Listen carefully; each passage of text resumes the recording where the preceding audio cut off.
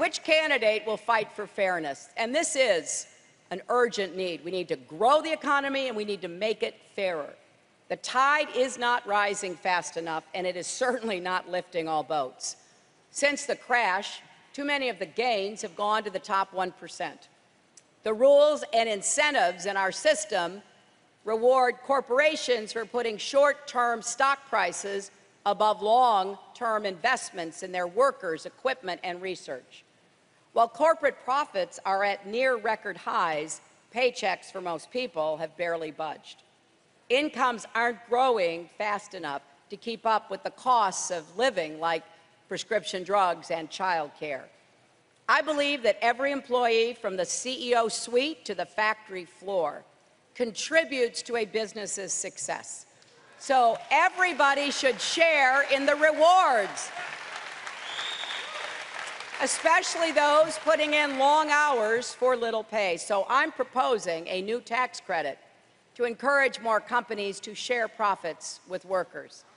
And more broadly, we will fight for a more progressive, more patriotic tax code that puts American jobs first. Right now, when a corporation outsources jobs and production, it can write off the costs.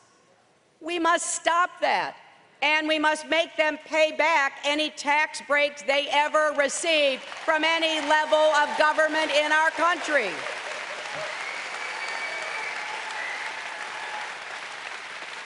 And for those that move their headquarters overseas to avoid paying their fair share of taxes, they're going to have to pay a new exit tax. So if they want to go, they're going to have to pay to go.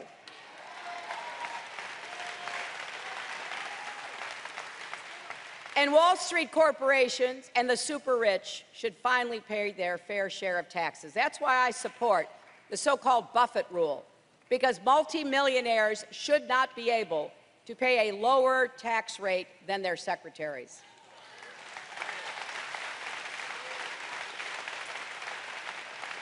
We should also add a new tax on multimillionaires, crack down on tax gaming by corporations, and close the carried interest loophole, something I've advocated for years.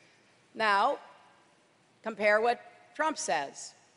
Now, there is a myth out there that he will stick it to the rich and powerful because somehow he's really on the side of the little guy. Don't believe it. Not when he pledges to rip up basic rules that hold corporations accountable, when he wants to scrap regulations that stop polluters from poisoning the air our children breathe and the water we drink, let insurance companies write their own rules again. Trump would roll back the tough rules that we have imposed on the financial industry. I'll do the opposite. I think we should strengthen those rules so Wall Street can never wreck Main Street again. Hey CNBC fans, thanks for checking out our YouTube channel. Here you're going to find videos packed with all of the information that you need to be smarter about your finances. You can subscribe by clicking right here and click on all the videos around me or the eye right here to watch the latest from CNBC. Thanks for watching.